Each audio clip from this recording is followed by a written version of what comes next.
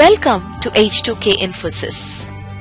H2K Infosys is a e-verify business based in Atlanta, Georgia, United States. We provide 100% job-oriented, instructor-led, face-to-face, true live online software training programs. It also includes access to cloud test lab with software tools. We provide live project for you to work on. We also provide assistance with mock interviews, resume preparation and review, and job placement assistance. H2K Infosys is trusted by so many students across the world. H2K Infosys provides world-class services in IT training with real-time project work for corporates and individuals, special IT training for MS students in the United States, software design, development, QA manual and automation, performance testing and maintenance, IT staff augmentation, job placement assistance, and tech support.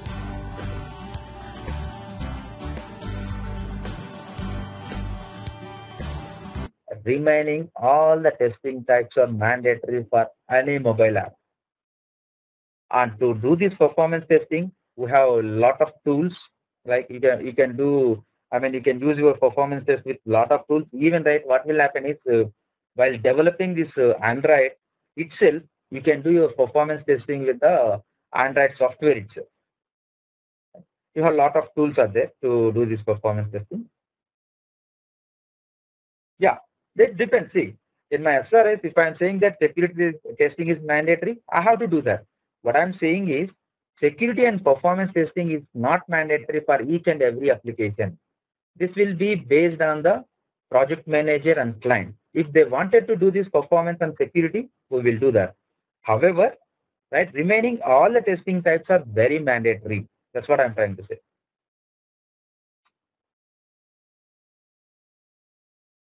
On LoadRunner, I don't think LoadRunner will support this mobile app. Again, I'm not sure about 11.5. Still, I don't think 11.5 also will support mobile apps. But what you can do is you can give it a chance with JMeter. You can go with JMeter. You can give it a chance. JMeter will work for this mobile application load test.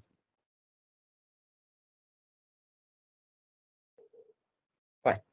Now, once I'm good with this requirements, I need to come up with a test plan. When you're writing your test plan also, it is also like kind of your web application only. But when you compare with your web application, right, there will be few things are extra. You need to add few extra things. So here, right, see when you're here, yes, JMeter. It's an open source tool. You can give it a try. When you're writing your test plan, when you're writing your test plan, right, what you can do is apart from your regular plan, what you need to do is you need to mention what are all the OS and what are all the OS versions you are targeting for the testing. That means what kind of operating systems you are targeting, like iOS, Android, Windows, you need to mention it. And also, what are all the OS versions? Like just now we said that HTC.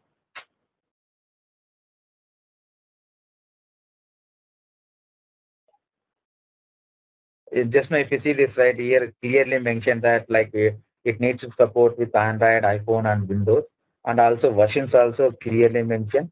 So what you have to do is while preparing your test plan, make sure that right you mention this. Otherwise, right, it will be risky.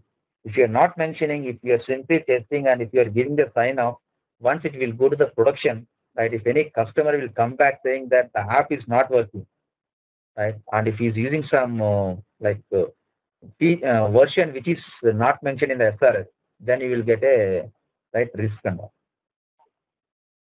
So always right mention this OS and OS versions, what kind of OS versions we are targeting for testing. And testing scope is very important. Like even though I'm having 11 modules and right, I wanted to test only few features or few modules because of because of timelines, right? The constraint can be anything like because of resources or timelines, right? I wanted to test only few features, then you need to mention clearly what kind of features we are testing. And yeah, see, mobile tester means, right, you are a tester. Tester means test plan is very important everywhere. It can be mobile application testing, it can be manual testing, it can be automation testing, it can be performance testing. Everywhere test plan is mandatory. Now, screen size is also important because if you see that screen size means that when you have your smartphones, just imagine that if you're having two smartphones, you can see that screen size. Screen size will vary. Right? When I'm doing the testing, I cannot test each and every screen size. So I will clearly mention what kind of screen size we are targeting. Now, timelines. Like timelines is nothing but like when you are starting your execution and when you are ending your execution. Like we will mention that. And test data, like as usual, like you can get that test data for your mobile application. Yeah, screen size. Wait, I have some slides. Okay, I will show you that what do you mean by screen size. Okay. Right? Timelines are nothing but, right? Say for example, if we are planning for 3 weeks, and for each and every bill, I have to clearly mention when my test execution will start and when my execution will end.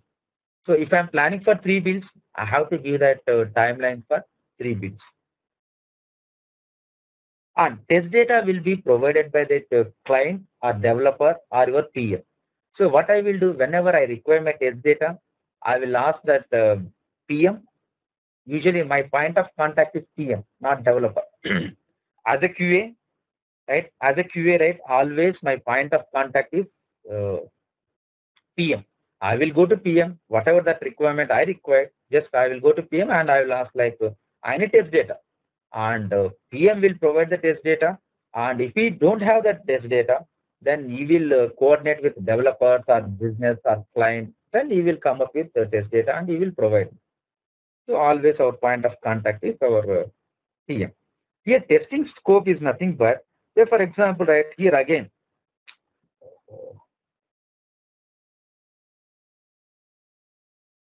here actually, right, I have very aggressive timeline, so I cannot test each and everything. So what I will do, right, what I will do is here, right, I will skip few of the functionalities, right, which is not mandated, like, right, what I will do is IT jobs, which is not that important because my timelines are very aggressive, right? Let's skip it because, right, what I will do, I will say that this IT jobs and all, right, so we will go with the next release because, right, we have very aggressive timelines. And again, right, see, if you're having the test deal also, right, it depends on the what do you call hierarchy. How hierarchy? I mean, what kind of hierarchy your organization is following, right? Here, I'm saying that from my perspective, right, if I want to get any test data, right, I will say that I will go to my PM and I will get it. Say, for example, if you're working with the organization and there your hierarchy will be tester, test lead, PM, then you will go to your next level is test lead. Test lead will coordinate with the PM. So it's totally depends on the hierarchy, what kind of hierarchy your organization is following. Yeah, you can use mobile testing for Agile or waterfall. I mean, but most of the times we will go with Agile only. Now, here, right, very important thing is devices and emulator because mobile application testing is expensive. If I want to test my app, say for example, if you are testing this H2K Infosys with different apps, just imagine, right? I want to test with Samsung and then iPhone, right? So many other Sony, Motorola, so many are there. Here I cannot, right? I cannot buy all the physical devices. To replace these physical devices, what we will do is we will use this emulator. We will talk more about this emulator going forward. Yes, yes. Timeline is nothing but schedule. Yes. So right here, right, we will talk more about this emulator going forward. Because if you go to that, if you are joining as a mobile application tester, most of the job will be done with the emulator, but we will test with at least one physical device, right? If you are not testing with at least one physical device, right, I will never give, I mean, if you ask me, I will never give the sign off until and unless one physical device is tested properly, right? Again, emulator means, right, it will emulate your physical devices, but I will never rely on it. It's okay, it's good, right? See, you can test with your emulator, but when you compare with physical device, obviously it's not accurate. So in real environment, what we will do is we will test with all the devices. I mean, if you want to test with 10 devices, then what I will do, I will go with 8 with emulator, and I will ask 2 physical devices at least. What is emulator? I will talk about. Forget about, I mean, for the time being, right, emulator is nothing but which emulates the real device. That's the definition. Okay. Prasad, how do we select which 2 physical devices and other emulators? How do we select that? No. That is selecting and all, right. Say for example, right, if you want to select, what I will do is, right, which are all the devices are using by, I mean, which are all the devices are used by more number of users, I will select. That's it. There is no rule on it, right? So for example, right, what I will do is Samsung mobiles are using by many of the users. Then let's select Samsung mobile as a physical device. That's it. There is no rule on it. Okay. So there will be a survey conducted, all that, the marketing people, right? Yeah. I mean, what we will do, right, like when you are testing that app, right, you know that what kind of mobiles are using by the users. So based on that, you can raise your request. Nothing else, like, right, there is no rule on it. Okay. Yeah, actually, it's a good question, actually. Yeah. Okay, fine. Thank you. Yeah. Now, and also here, right, if you see this device type, like I'm having so many device types, like touchscreen is there, tablets are there, slider is there, QWERTY mobiles is there, Azati is there, like Flip is there. So many models are there, right? I cannot test each and everything. So what I will do, right? We will test and also, okay, fine. So what I have to do is, I have to identify and I have to discuss with my team and what are all the device types we are targeting.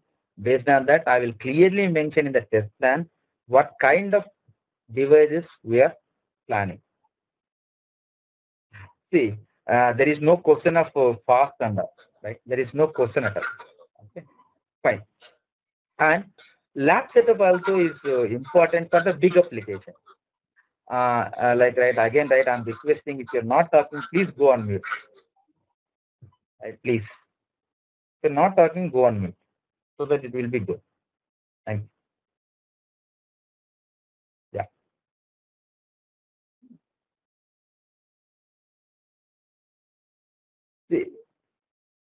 See, there is no concept of fast and all.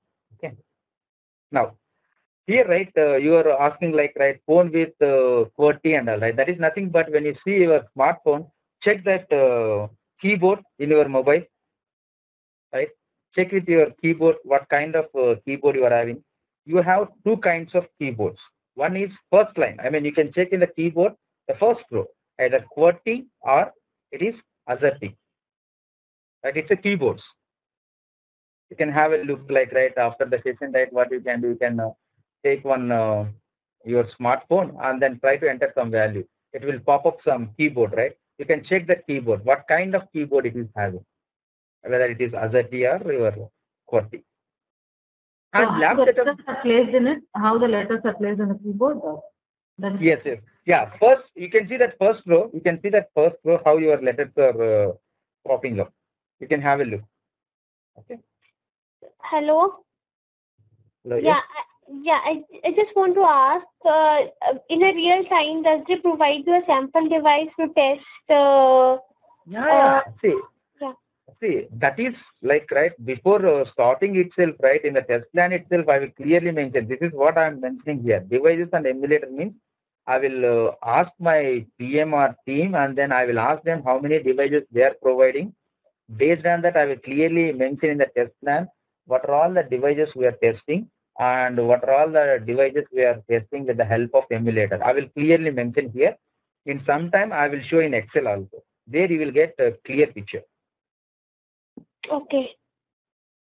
Fine. And also, sometimes,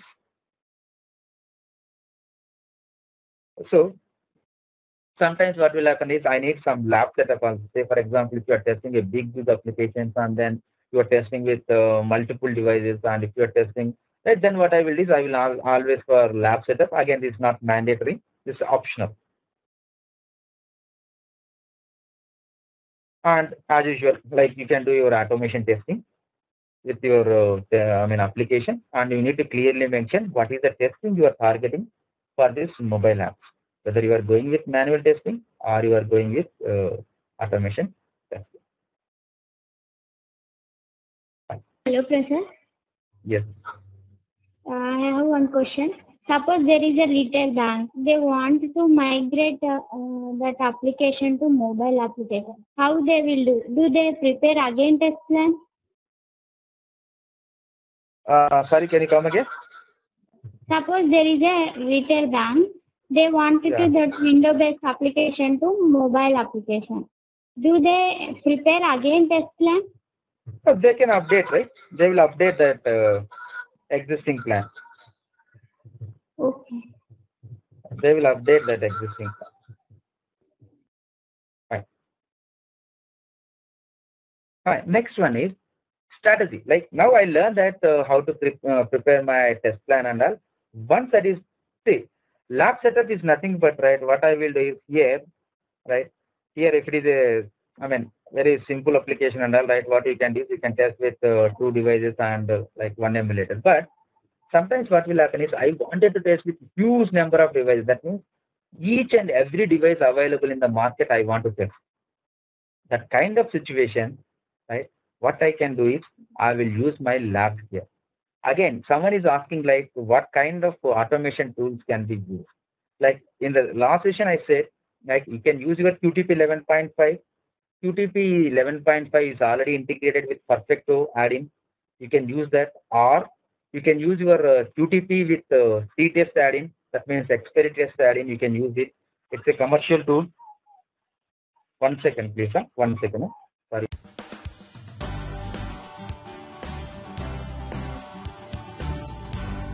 So many of our students have given testimonials on how our training programs are. You will find them on kudzu.com and on our website H2K On our website H2K you will also find more detailed information on who we are, the courses that we offer, what each course covers.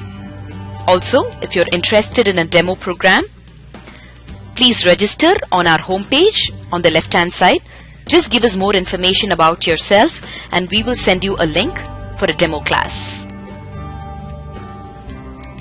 The demo class is absolutely free. Experience our commitment by just attending an orientation workshop at no cost. Our team of faculty and advisors are here to guide you with the right information.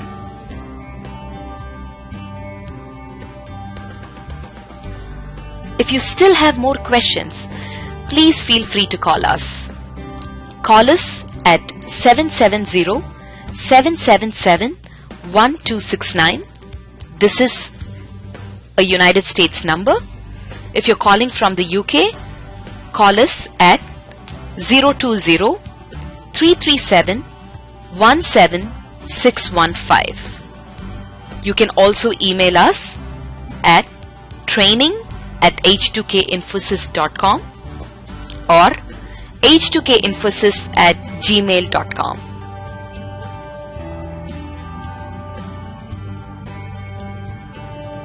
Thank you for watching our videos.